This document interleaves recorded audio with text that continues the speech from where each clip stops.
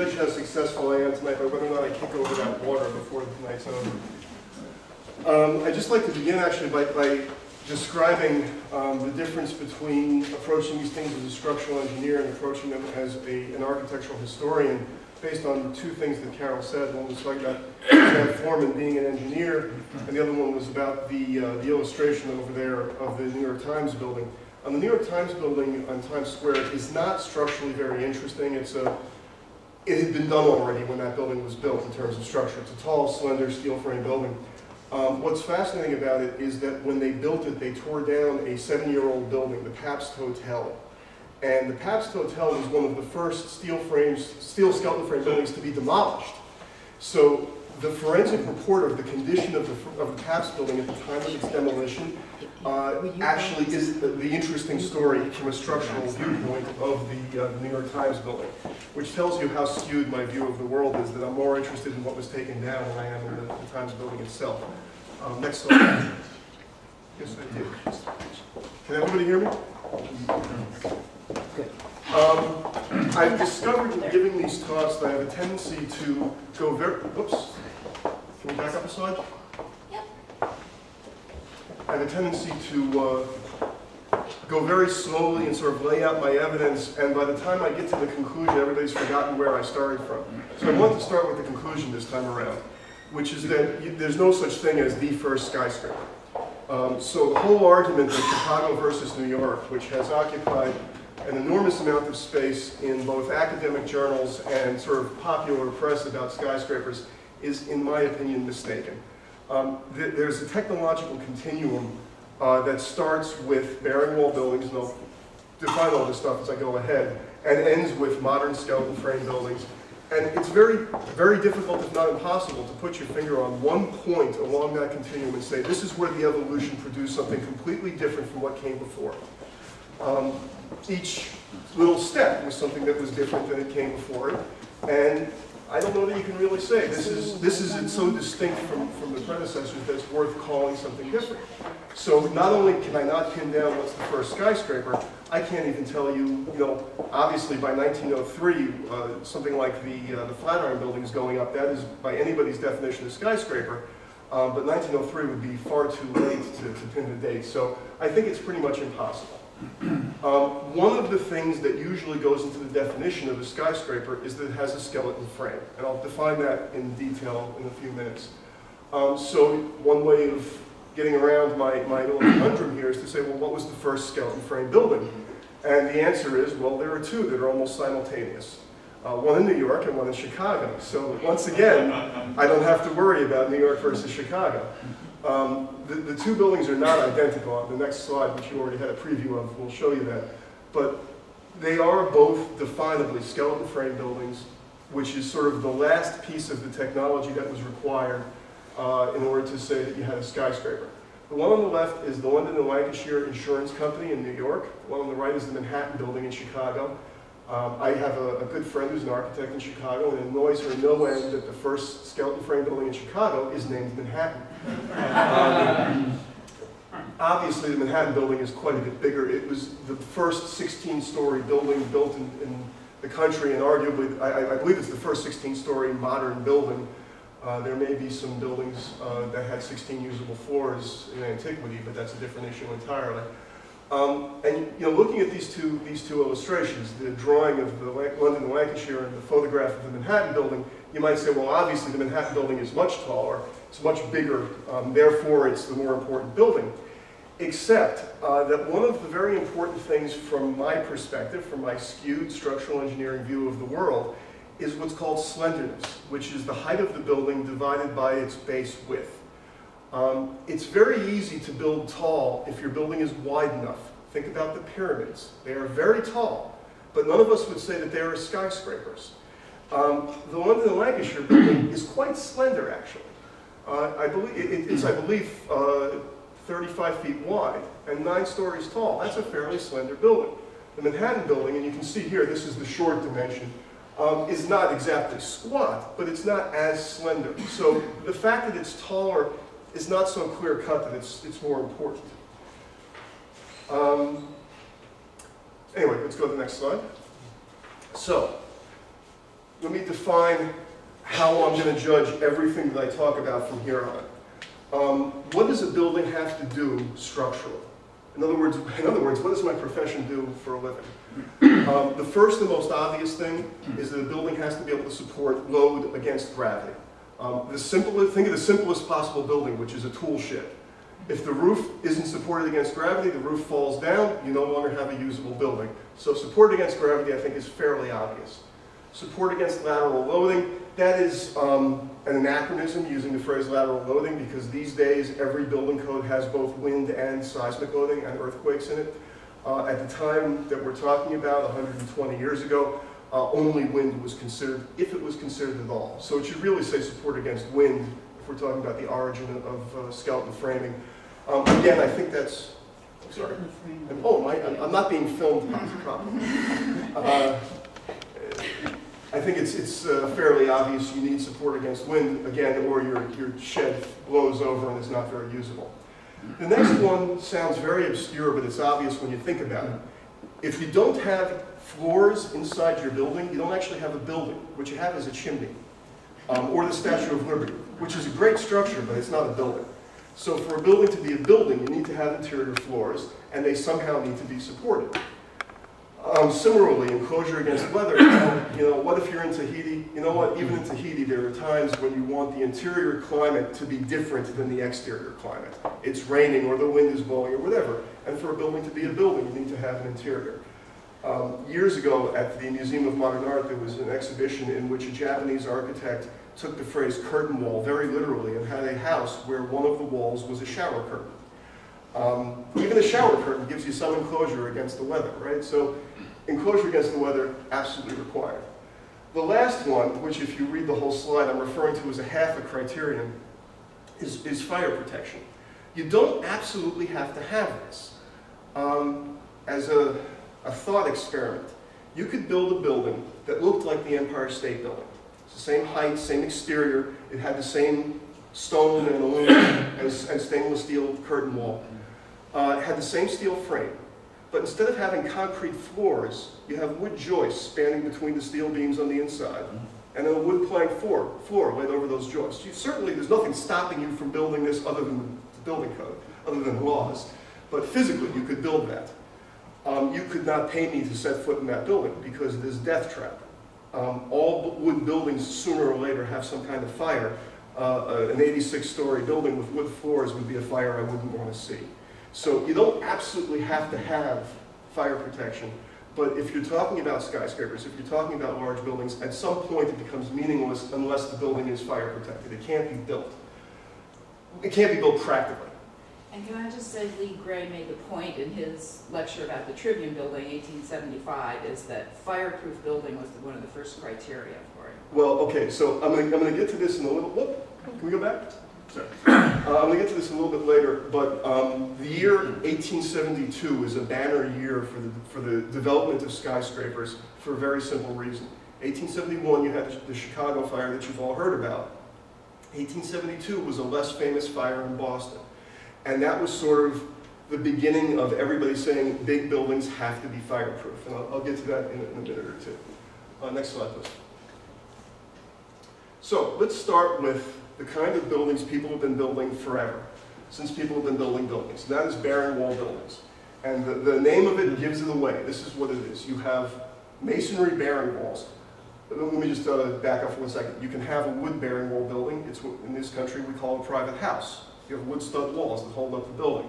We're talking about large buildings. You can't build a very large wood bearing wall building. So for the purpose of this conversation, masonry bearing walls. They can support either wood joist floors or some kind of masonry vaulting or wrought iron beams carrying masonry vaulting or steel beams carrying masonry vaulting. So your gravity support is that the walls are carrying the floor. Your lateral bracing is the walls. Without the walls, the building cannot resist the wind pressure. Your enclosure is the walls. This is getting a little bit repetitive. Your interior floors are either wood plank on the wood joist if you have a wood joist floor, or if you have masonry vaulting, you put your flooring down on top of that. You get fire protection from the walls And you get fire protection in, for example, a wood building from the interior plaster. Plaster is a very good fireproofing material. But I want to point out, I'm not going to really go on about fire through most of this talk. Fire spread was a problem that didn't go away. Fires spread through the exterior of the building. In other words, fire goes out the window and comes back into the same building at a higher floor. Fire goes out the window and spreads to the neighbor. So how do you get those citywide conflagrations like Chicago and Boston, or New York in 1845?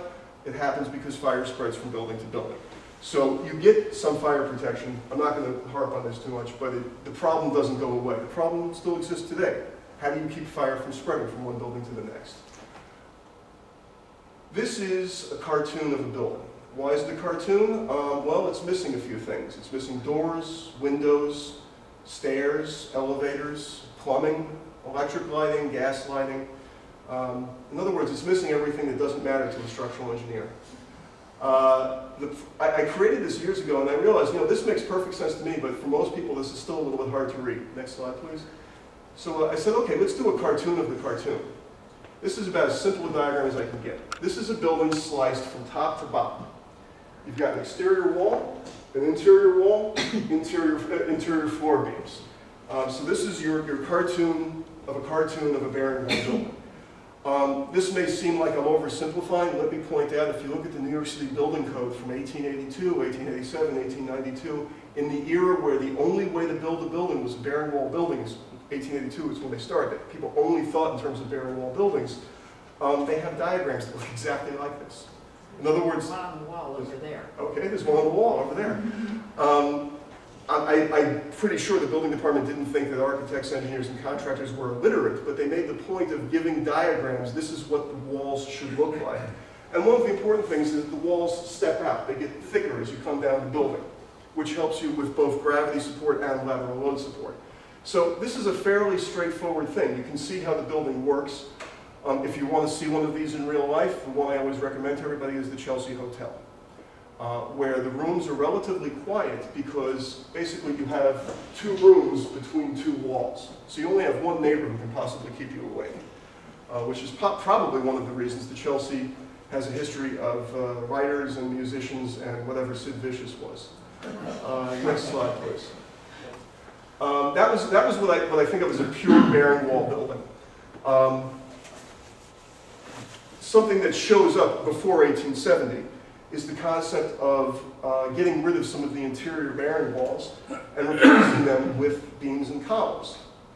If you go into Soho, you will see a large collection of bearing wall buildings built in the 1850s and 60s that have exterior bearing walls and interior columns. But those were built as warehouses and factories, and honestly, not the kind of buildings that architects and engineers pay much attention to. The Equitable Life Assurance building, and this is Broadway and Pine Street we're looking at here. The building on the left, building on the far left, is the old 111 Broadway, which is where the American Institute of Architects was founded. The building in the center is obviously Equitable Life. That's the one the picture is of. That's 120 Broadway. George Post, when he was a relatively young, relatively lesser-known architect, got the commission for this building. And one of the ways he won the commission was saying, you don't have to waste all that interior space on big masonry walls and piers. Instead of wasting all that space, why don't you use the newfangled technology of cast iron columns and wrought iron beams, and you can reclaim usable space on every floor and therefore make more money. There are actually people who claim this is the first skyscraper. It is about 120 feet tall, which is very tall for the era. I personally have a hard time thinking of it as a skyscraper. Again, it's not very slender. And it is in the end a bearing wall building. Next slide, please. Okay, we're going to skip. This is the standard cartoon, a realistic cartoon of a mixed bearing wall building. Let's go to the next one. Here's the simplified cartoon of a mixed bearing wall building. You've got a bearing wall, and up the center you've got a line of cast iron columns and wrought iron beams. So you've gotten rid of that big thick wall that was in the middle of the building earlier. It means a couple of things. The good news is it means it's much easier to move about the building. You no longer have a wall separating the building in half. that line of columns and beams obviously takes up less space than the bearing wall that it replaced did. The downside is a fire on the left side of the building now has nothing impeding it from getting to the right-hand side of the building, so it's not all good. It also assumes that cast iron columns are a good way to build a building, which it turned out in the long run they were not. But that's something that's getting ahead of myself. Next slide, please.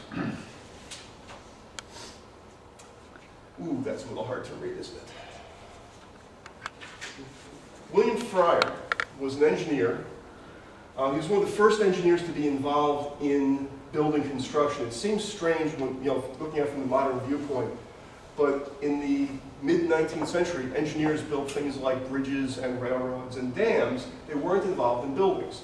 Even when you had iron elements in the building, they were designed typically by the ironworks, who might or might not have an engineer employed by them.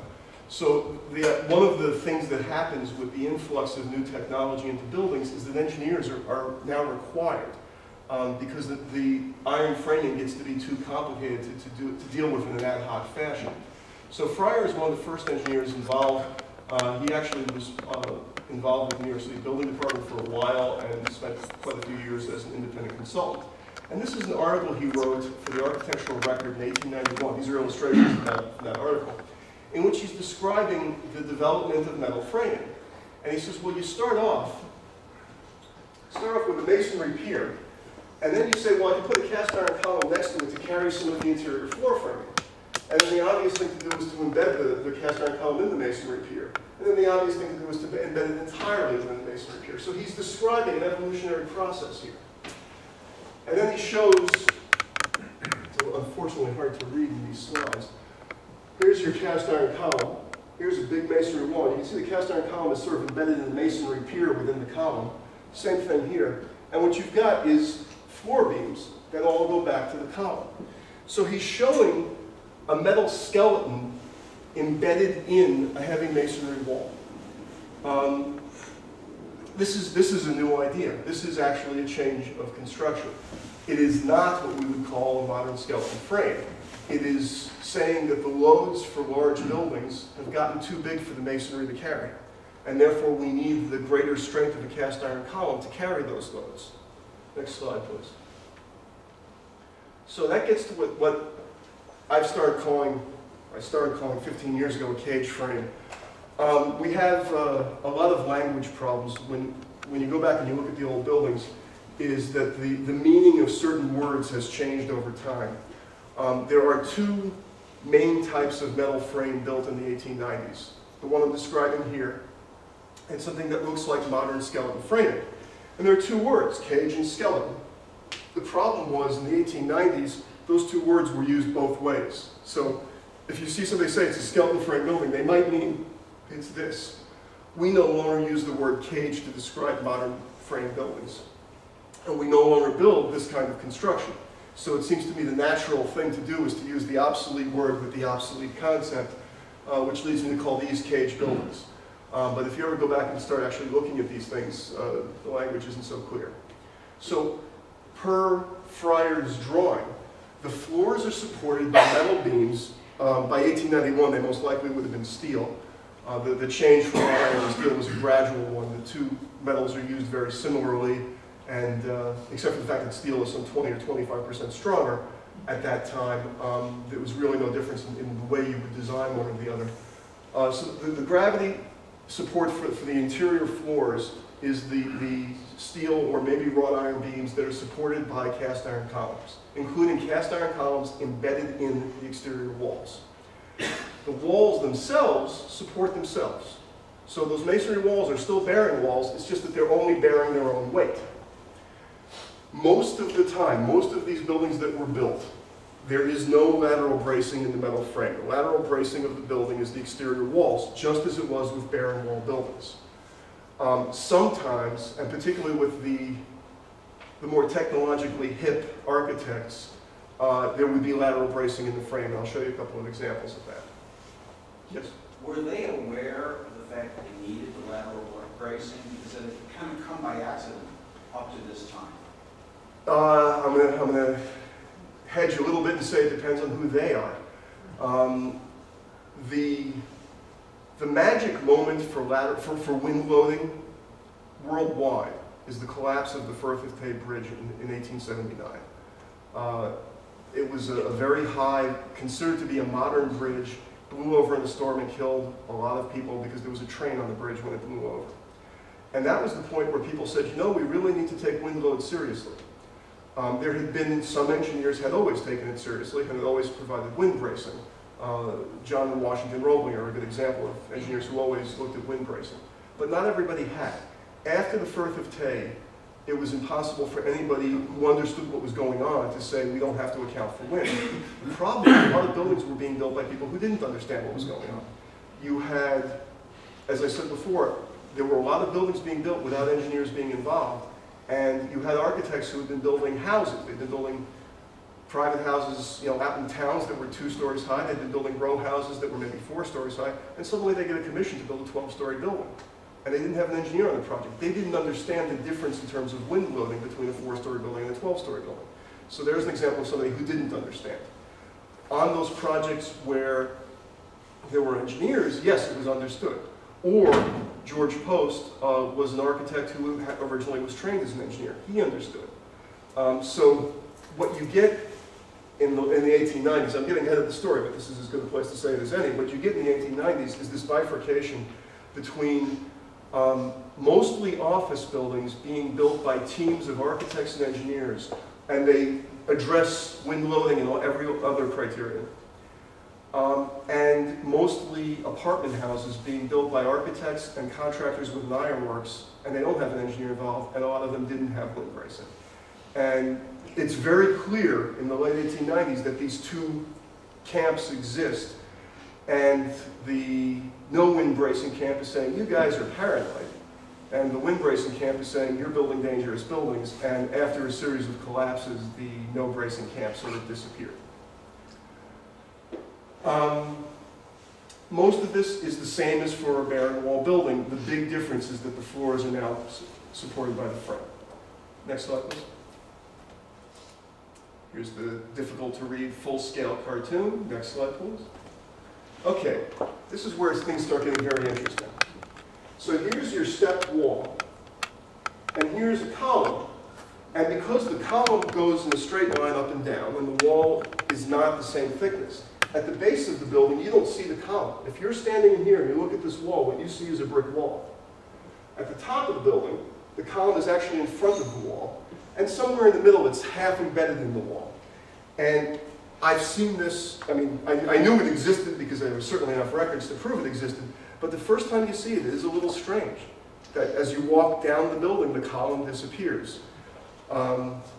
It also is dangerous because if you do a very cursory inspection of the building, this might lead you to believe it's a barren wall building. You have to look at every floor. It might not be that the columns are projecting from the exterior walls until you get all the way up to the top. The biggest problem with this is actually in construction. If, as was usually true, there was no bracing in the frame, if you think about it, you can put up the metal frame much, much faster than you can build those big brick walls. So there was a tendency for the metal frame construction to get ahead of the masonry construction. Well, since without the masonry, the metal frame has no lateral stability, there was a building called the Diamond Exchange Building on Maiden Lane that had, I think, 6 stories of metal framing that had been put up in advance of the masonry. They hadn't got the brick walls built yet. And somebody went and surveyed it and said, hey, you know, our metal frame is 18 inches out of plumb, which is not a negligible thing. And they got a winch and they sort of pulled the building back vertical and then built the masonry walls around it. That kind of thing can damage cast iron columns. So a lot of these buildings have damage in them dating from construction. And when I said before there was a series of failures, most of those failures took place either during construction or immediately afterwards. So when completed, these buildings are, I would say, reasonably safe. But during construction, they were not, and that was one of the problems with them. Next slide, please. Can I just say, people should look in the World Annex exhibition case, because you can see the interior office floors with the reporters working at their desks with the paired cast iron columns outside the wall. The World building was a cage building. I'm actually getting to all sorts of very pretty pictures. I just need to warm you up with the talk first. So I've come to truly despise the home insurance building over the years, in part because you can today go by an architectural history that says that this is the first skyscraper. You can buy an architectural history today that says this is the first skeleton frame building, which it absolutely was not. For some reason, people became obsessed with it, and I think I know what that reason is. I'll get to it in a minute. So 1884, it is probably the first real cage building completed. The first building where 100% in theory of the floor load was carried on the columns. But just to be even more annoying, it turns out it isn't 100%. A very careful examination of this building was made when it was demolished in the 1930s. And it turns out that actually some of the floor load was carried on the perimeter walls. So really this building has nothing unique about it other than it's famous. It's a nice enough building, or it was a nice enough building before it was demolished. I think the reason it got the reputation for being the first skyscraper, for being the first skeleton frame building, for being all these things that I would argue it is not, is the forensic investigation that was done when it was demolished. In other words, there were people who thought this is a very significant building in the history of skyscrapers. And when it was being taken down, let's examine it. And there was a long report, there was a study done as the building was taken down floor by floor, and there was a long report written which was published in both the Professional Architectural and Engineering Press. And I think that report is the origin of people thinking that it had the significance it does not. You know, it was, oh, look at this, look at what we found. Except that if you examined other buildings of the same era, you would have found this exact same thing. Most of these buildings survived past the 30s. For example, the World Building and the Tribune Building made it all the way to the 1960s. By the time they were demolished, tall buildings being demolished was not such a big deal. And there was not the same attention paid to them as they were taken down. So this is just me, you know, getting a pet peeve out of the way here. Next slide, please. So what comes next? You now have a metal frame. What if you make that whole metal frame out of steel, and you make it so it has built-in bracing, and it's strong enough to carry the exterior wall? This is actually a significant, this is the reason that skeleton framing is seen as, by a lot of people, as the mark of a skyscraper. Is that one thing that has been true since the beginning of time, which is that the walls are supported and they support other structure. The walls are supported on foundation, excuse me, and they support other structure, is turned on its head. All of a sudden, the building frame is supporting the walls. So the gravity support for everything, for the floors and the walls, is provided by the frame. The lateral bracing is provided by the frame. The wall has been reduced to just an enclosure. And if you take that to its logical conclusion, if it's just an enclosure, nobody says it has to be masonry anymore. And as early as the 19-teens, people were building buildings with all glass exterior walls. The Palladio building in San Francisco has pretty much an all glass exterior front facade. And that's 1916, something like that. So once you remove all of the structural functions from that wall, it no longer needs to be masonry. Next slide, please. Even on this slide, one thing that should jump out at you is that the wall is the same thickness top to bottom. Next slide. So here's the very simple cartoon of a skeleton building. You've got steel columns, steel floor beams, and you've got some kind of support at every, I'm showing it at every floor, that's the way it's typically done, for the exterior wall. The exterior wall is no longer a continuous wall top to bottom, or it does not have to be a continuous wall top to bottom. And that is the big technological change here. And if you read descriptions of the first generation of skeleton frame buildings being built, the thing that people can't get over is not what we would expect. We think, oh, they were very tall, they were very slim. What people can't get over is that a masonry wall started in midair. Because when you're building a building, there's a lot of friction at the first floor. You got, in the day, horse carts, now trucks going in and out of the site. You got materials going in and out of the site, debris. You don't want to build this piece of wall if you don't have to. Well, people always had to. They had to build the first floor wall because that supported the second floor wall. But when you have a skeleton frame building, you don't have to build this wall at the first floor until the very end of the project. And that is what contractors figured out early on, that they could save themselves having to repair a wall they had just built by not building it at the beginning. So you now had people seeing a masonry wall begin at the second or third floor level, which was to say the least, counterintuitive to people used to bearing wall construction. Next slide, please. So, we get to the pretty pictures. And now I really need to look at my notes because, well, I don't remember every single building. This is City Hall in the foreground on the left and the World Building beyond. City Hall is a early 19th century bearing wall building, obviously. The World Building is part of this exhibition. This is actually a piece of the Tribune building here on the right. The World Building is a cage frame building. This is about 1905, and this thing here is a crane. I'll come back to that crane in a couple of minutes, because I think I know what it is. One feature of bearing wall and cage buildings that is not true of skeleton frame buildings. Back to, again, the wall being supported on the frame. If the wall is supported on the frame, you can have setbacks in your building. The wall doesn't have to line up from one floor to the next. If it's a bearing wall building or a cage building where the wall is bearing its own weight, the wall pretty much has to go in a straight line from the top of the building to the bottom. Now, this George Post was able in the World Building to do this small piece up here set back. There's a row of columns that pick up the circular drum and the dome above. But you notice the main portion of the building, the walls go up, straight up and down. That is typically true of bearing wall buildings and cage buildings. It is also typically true of the first generation of skeleton frame buildings, not because it had to be, not for technological reasons, but because of the architectural style of the era. In other words, we think of the later skyscrapers, the glory days of skyscrapers in the 1920s and 30s, people were building set-back buildings. That was a change in architectural style, not a change in technology. Next slide,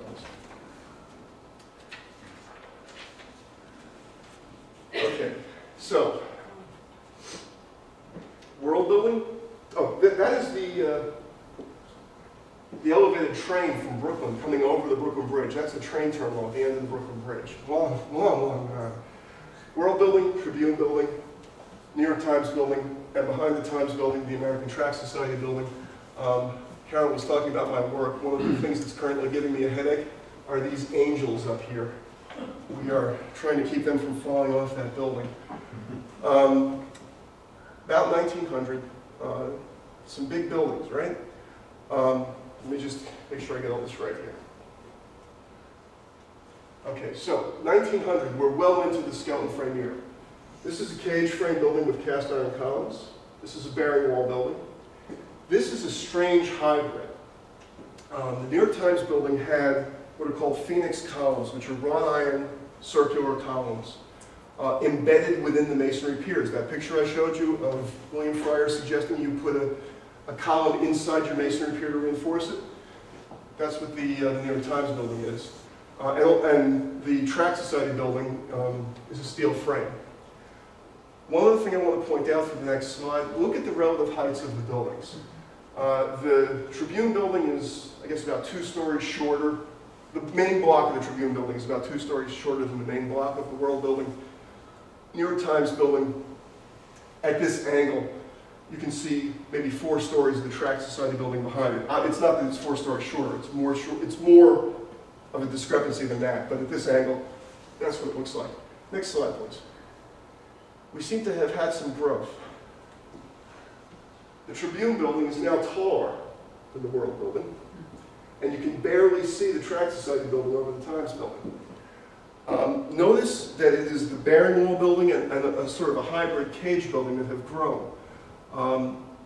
Basically, as long as you don't exceed the crushing strength of your masonry, you can just keep building these walls higher and higher.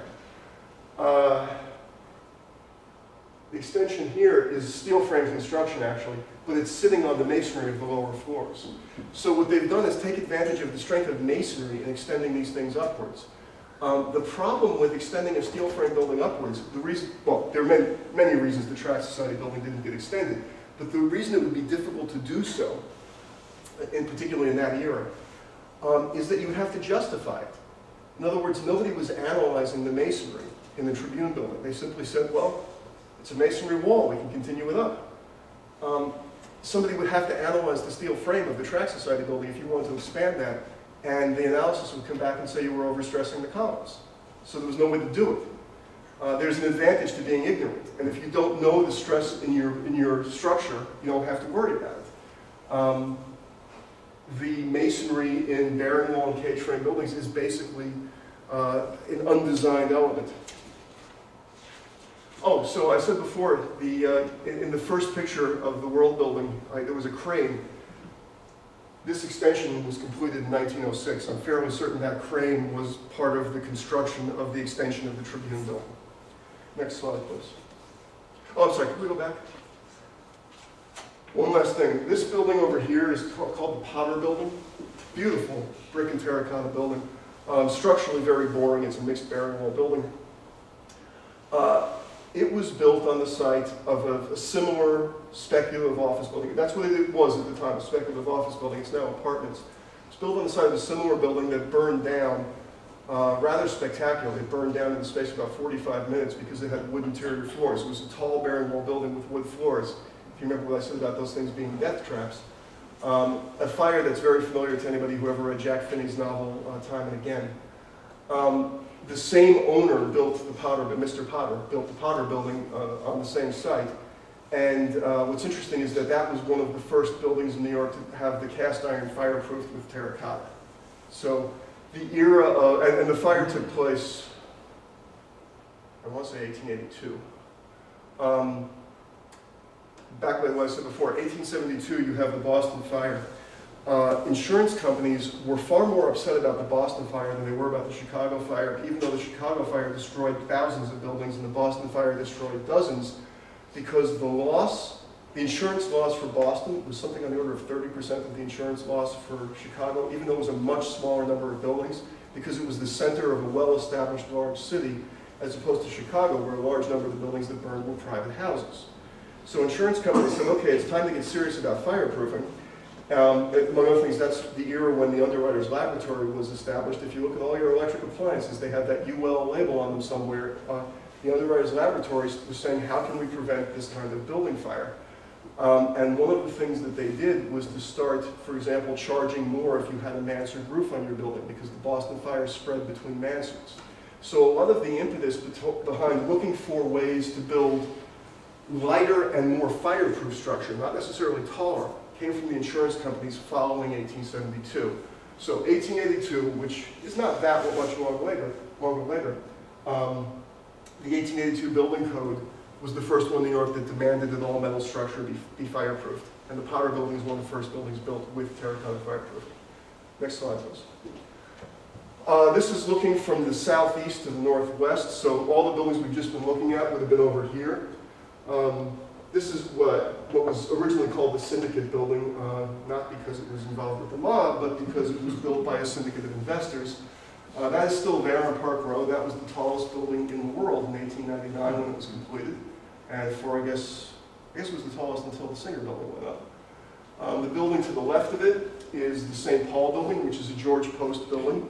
It was Post's first skeleton frame skyscraper. So Post had got his start in 1870 saying, let's use the new technology of cast iron columns instead of masonry piers on the interior.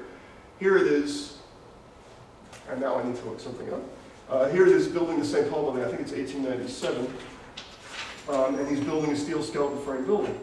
Notice how slender those two buildings are. If you look at this building from Park Row, it's not very slender, but if you look at it from the side, it is quite slender.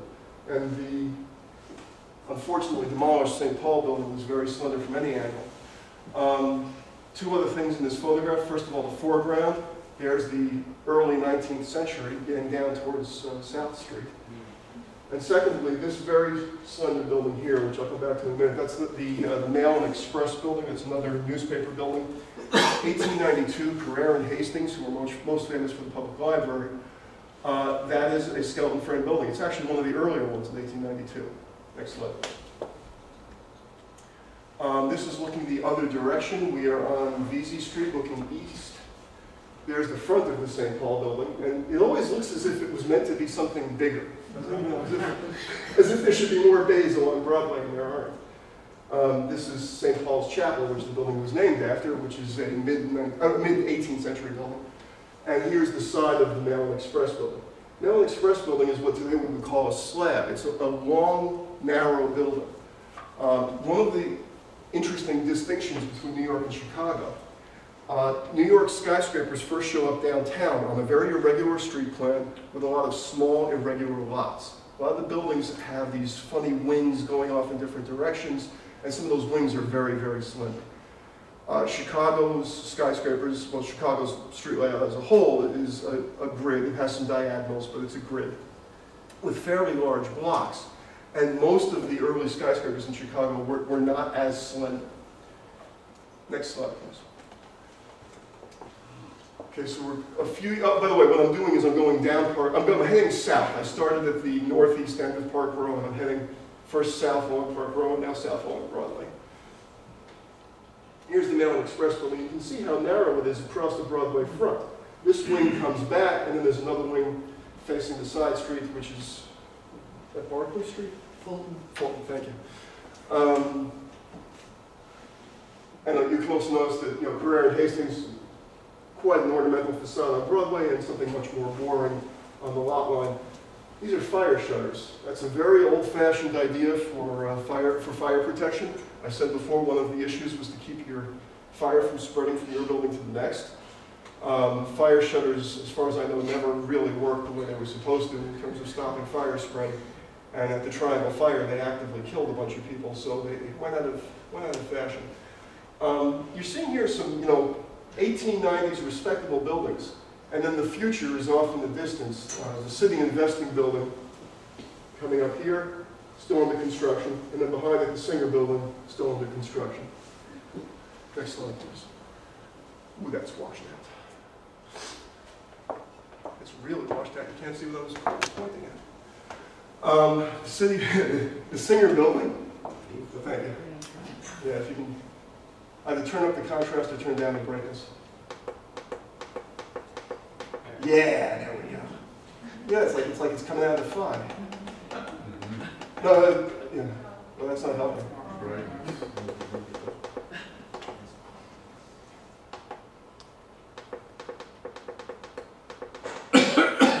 There we go. That's what that's supposed to look like. Thank you. Should go away.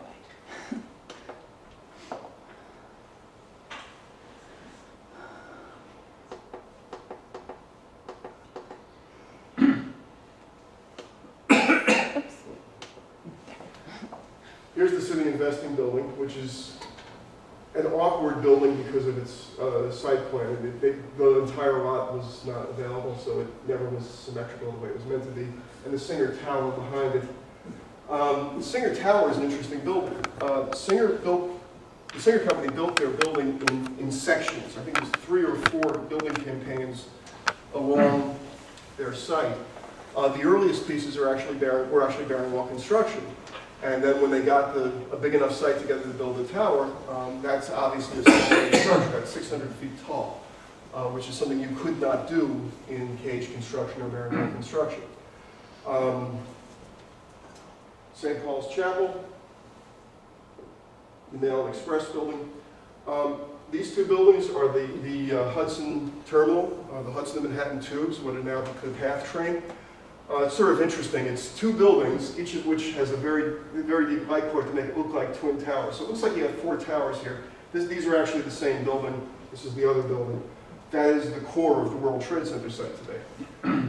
So what you're seeing is that the 1892 steel frame building, this is, you know, for its time, an interesting building and a relatively early steel skeleton frame.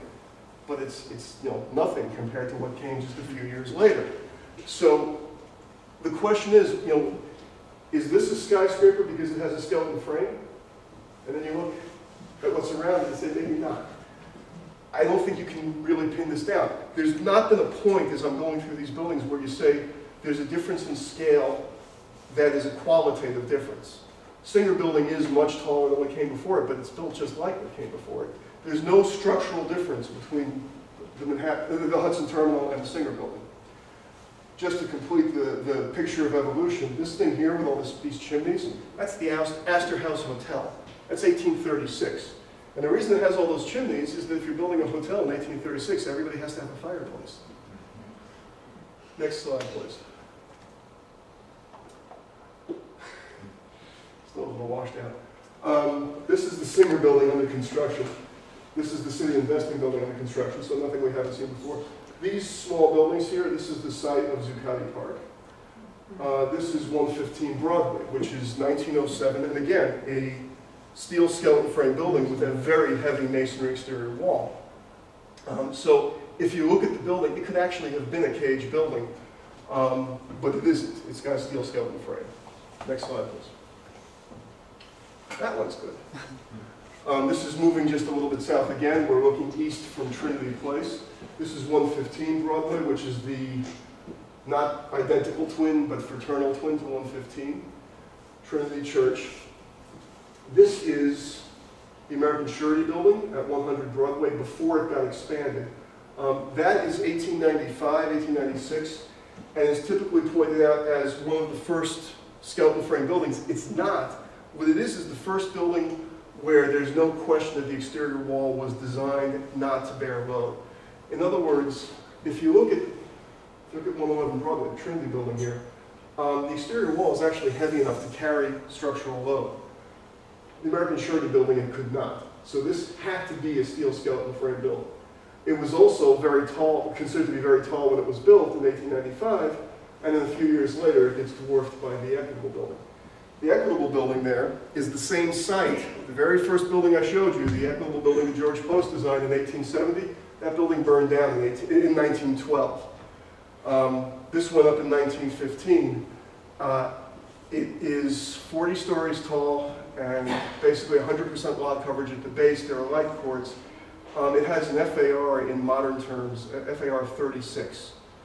In other words, the amount of square footage in the building is 36 times the lot, which is incredibly high. It is not the only reason that the 1916 zoning law got passed, but it certainly was a horrifying example of what would happen if we didn't get zoning. People could just build the entire lot and there was nothing stopping them from going up forever. These two buildings are a good example of what I was talking about. They're steel frame buildings. They don't have to go up straight vertical. They could have setbacks, but they didn't because they weren't required by zoning and the architectural style of the time did not demand it. Next slide, please. Oops, can we go back one? Same area. Here's Trinity Church again. There's American Surety again. This is the Empire Building, 71 Broadway, very similar to 111 Broadway. You can just barely see here, behind Trinity Church, the Gillender Building, which is a fascinating building. That is a building that had to be built in steel, or maybe had to be built in steel. It is 270-odd feet tall and has a slenderness of 10.5. There are very few modern skyscrapers with a slenderness that high. That is a very, very slender building. However, it is shorter and less slender than the masonry spire of Trinity Church, which was built in 1848 as a bearing wall structure. So even this late, the older building is 1898, I think. What they were doing in steel framing still couldn't quite, hadn't quite surpassed bearing wall structure just a few years earlier. Next slide, please. This is a view from Brooklyn, and this is much later. The municipal building is the late 19-teens. Woolworth building is 1913. There's Singer off on the left, and there's the dome of the Pulitzer building and the spire of the Tribune building. Next slide, please. And a view from the west. There's the Hudson Terminal building, Woolworth, Singer. So, if I want to just summarize this, there's no point in this process where what was built looked nothing like what came before. The biggest technological break is the change from a supporting wall to a supported wall. But architecturally, the buildings are identical. So, if you want to use the technological distinction of a skeleton frame to say this is where skyscrapers start, that's fine with me. It's a distinction that only matters to people who, to the insiders, because somebody looking at these buildings from the street would never be able to tell the difference. And it seems to me with something as emotional as the topic of what's the first skyscraper, you need to be able to point and say, that's different than that. And if you can't, It's an interesting technological distinction, but not anything more than that. Thank you very much.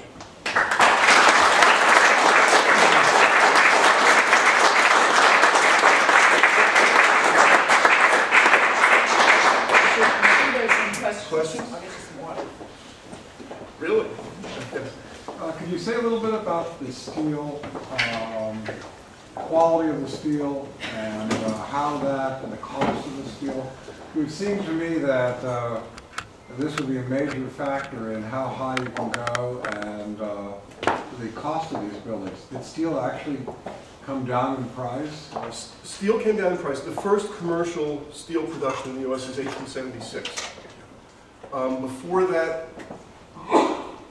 steel was a special order item. It was very expensive. It was used in machinery more than it was in anything else. Andrew Carnegie devoted the last quarter of the 19th century to pushing down the price of steel, as other people were trying to manipulate it up. You know, so if you look at a graph of the steel price, 1870s through 19-teens, it jumps all over the place. What's more important is the relative cost of steel versus wrought iron. If steel is 25% stronger than wrought iron and 10% more expensive, it's worth it to use steel. And that difference in price between the two metals got smaller as time went along. I think it's easy to overthink this topic. People didn't necessarily do that calculation on any given building. I think it may have been, you know, some contractors got comfortable using steel early on and some didn't get comfortable until very late.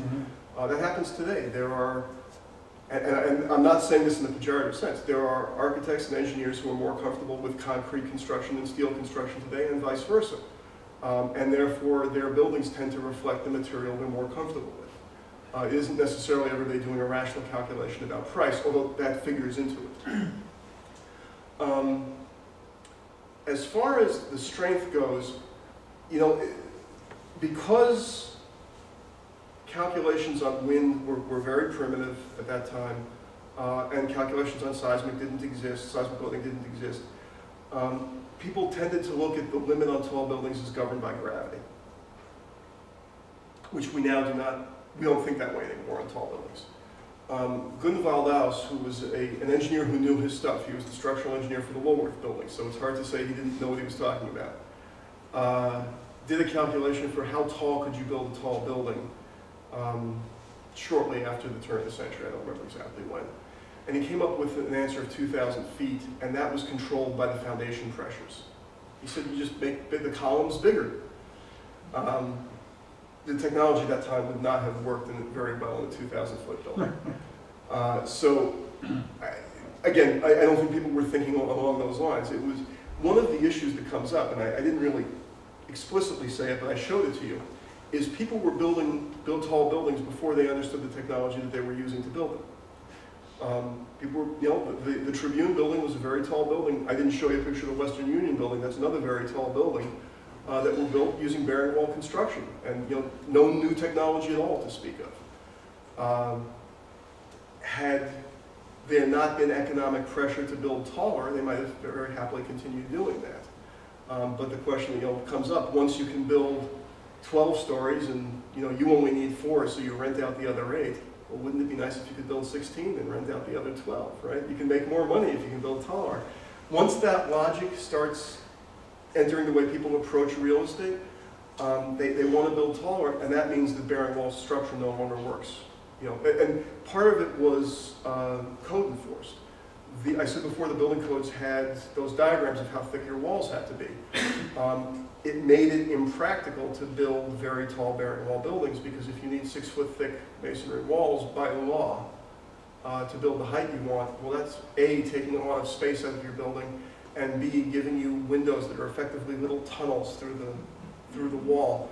The famous example of this is the Monadnock building in Chicago, which is a beautiful building, but I would not want an office on the lower floors, because you really have to sort of go crawling into the window to find sunlight.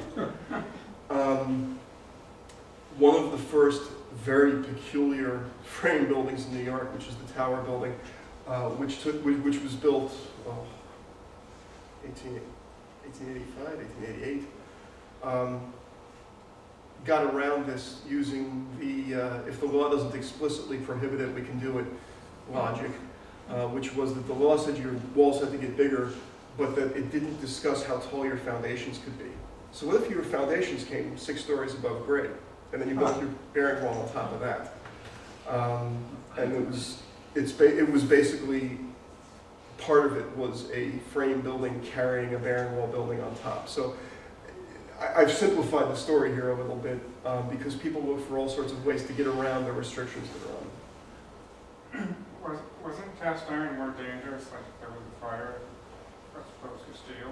No, both are dangerous to fire. I hated to go to Soho to a cast iron building fire because it exploded at some point. It got hot enough. Cast iron fails in the fire. Typically, it doesn't fail in the fire itself. It fails when the firefighters show up and they throw cold water on hot metal, and the thermal shock fractures the cast iron. And when cast iron fails, it does fail explosively, is the word I would use. It fails very, very quickly and very completely.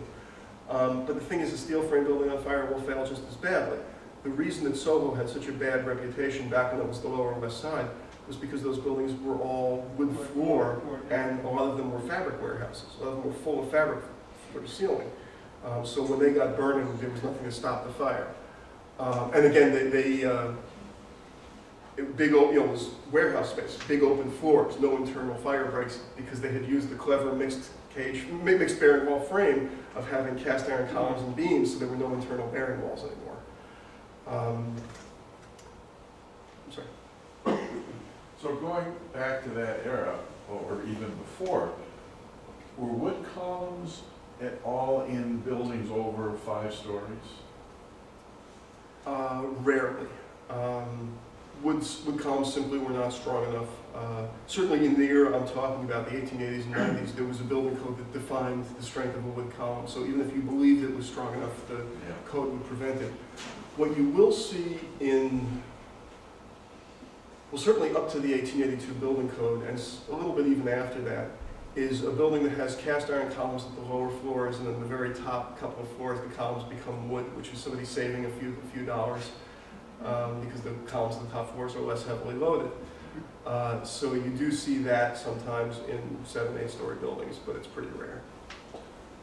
Was the foundation building of the Cooper Union the first one to have a real internal steel skeleton? It doesn't have a steel skeleton. No. The foundation building of Cooper Union has cast iron columns. It's what I call the mixed bearing wall building here. It's the exterior bearing wall, cast iron interior columns. What it is one of the first 3 buildings built that had wrought iron floor beams. Mr. Cooper, whose first name is escaping me at the moment, owned a... Peter, thank you.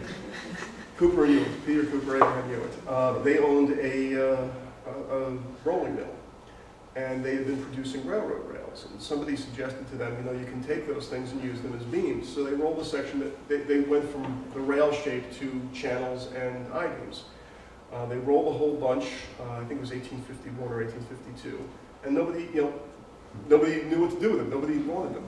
So that bunch went into 3 buildings that were constructed 1853, 1854, all in New York, one of which was the Cooper Foundation building. What's the difference between cast and wrought iron? I'm going to give you the very simple version. Wrought iron is similar to steel. It's a ductile metal, so it bends before it breaks, which is a very good thing from the engineering standpoint. Cast iron is stronger in compression, but it is brittle. It fractures when it fails. And it's very weak in tension. So it's good for a column that is only taking gravity load, which, if you think about the mixed bearing wall building or the cage building, that's what the columns there are doing. It is not good doing anything else. So you could not, I have an architect and a contractor in the audience, I'm working on the building on them, that is a large apartment house with cast iron columns. Basically the exterior masonry wall, it's a cage building, the exterior masonry wall takes the lateral load because you can't make a frame that can take lateral load out of cast iron columns because that would require the cast iron to be in bending, which it doesn't do well. Does the cast iron have any carbon content? Cast iron has a very high carbon content, actually. Cast iron is in the ballpark of Usually something like 2 to 6%. Steel is about 0.75%, and wrought iron is close to 0. There's a question over here. You were talking about the study on the home life insurance building. In New York, they did a similar study when the Tower building was torn down, the 1888. What was the technology of, because I know the Tower building and the Corbin building were pretty similar. The Tower building was a mess. It worked, and, you know, and actually, very famously, Bradford Gilbert took an office on the top floor, and you know there was a windstorm shortly after the building was completed, and he said, "You see, I didn't die."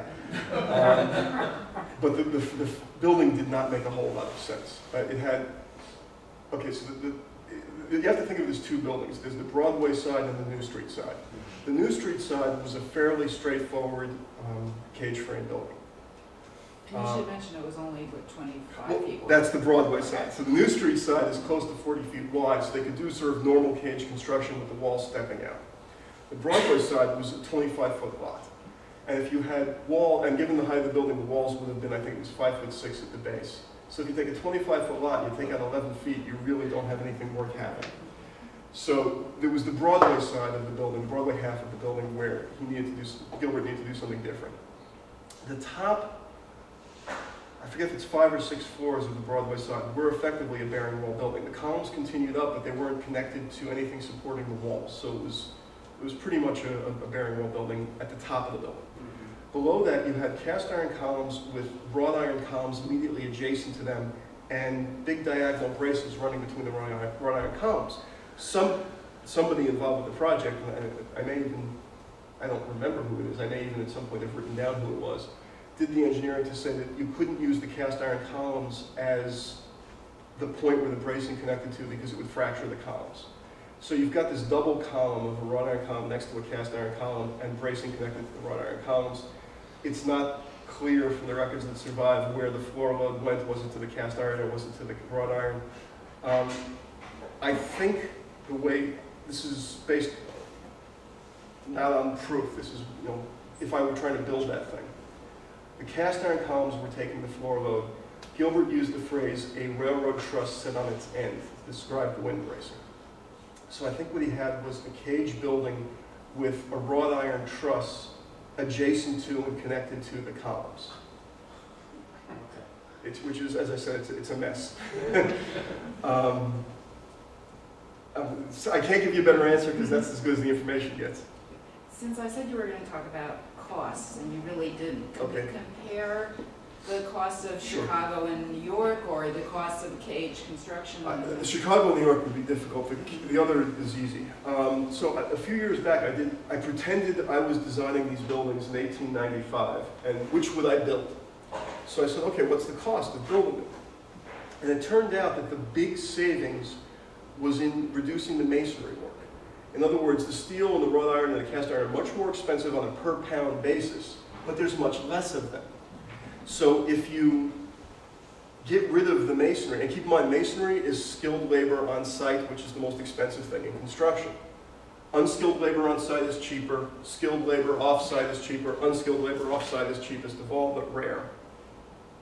So getting rid of the masonry didn't just mean getting rid of a huge volume of material, it meant getting rid of all that skilled labor on site.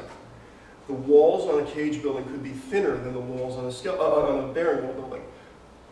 You saved something on the order of half of the cost of the masonry by going from a bearing wall building to a cage building. The cost of the metal that you had to put in place, the cast iron, only took back about 10% of that. So that was the big savings. The savings in going from a cage building to a skeleton building was smaller. It was real, it's about 20%, because again, the walls get thinner, but much less of an effect. So from the viewpoint of somebody building a building in 1895, you didn't want to build a bearing wall building because that would be the most expensive thing to do. The difference between building a cage and a skeleton fluctuated with the cost of steel, as was mentioned before. It wasn't as big, it wasn't as much of a determining factor. The other thing that changes, that's completely outside the scope of this talk in that era, is people have been building terracotta tile arch floors, providing usable interior floors. Well, terracotta tile arch floors are heavy and big, and it requires skilled labor on site. And around 1900, people start replacing them with concrete draped mesh floors, which are cheaper in general. They could be built using, getting way off topic here, they could be built using coal cinders as aggregate, and coal cinders were garbage and therefore pretty much free. And the only skilled labor on site was a carpenter to build the form, and you already needed that same carpenter to build the false work for a tile arch floor. So by switching floor types, a lot of money was saved, and the new floors were thinner and weighed less, and therefore meant all the steel work got lighter. So you save money there. So those are the two big places from the time the first skeleton frame buildings are built around 1890.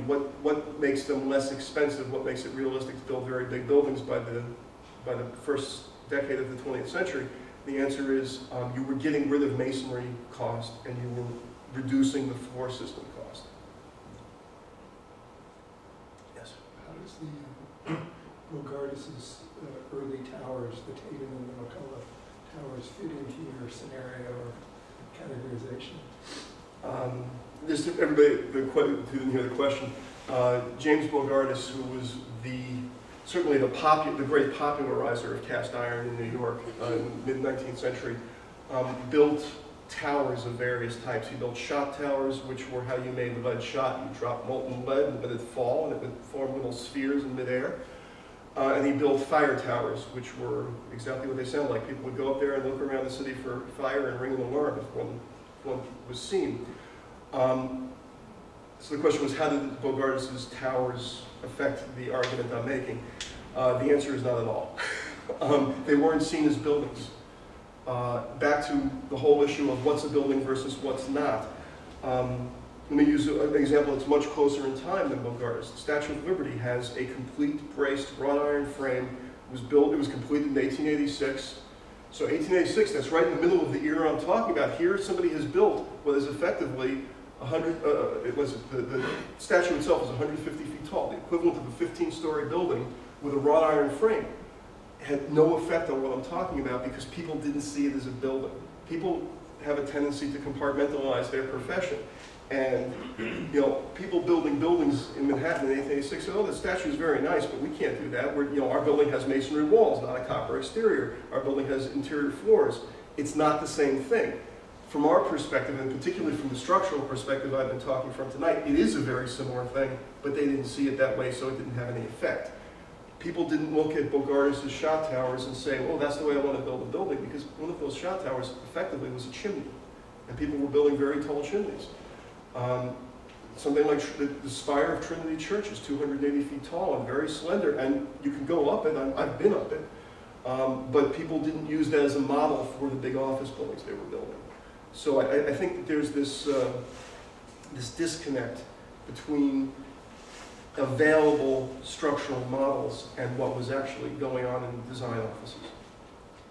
Well, I have a feeling we could ask you questions all night, and you certainly have demonstrated your expertise in the Q&A period. I must compliment you. It was incomprehensible, right? On that. But I just want to say that, and Sarah would tell you that we take our second graders up and around, and one of the first things we ask them is the Statue of Liberty a skyscraper, and we teach them that it is not. So we're completely in line with your theory of what is, at least what is not the first skyscraper. So, okay. So let's thank Don for really.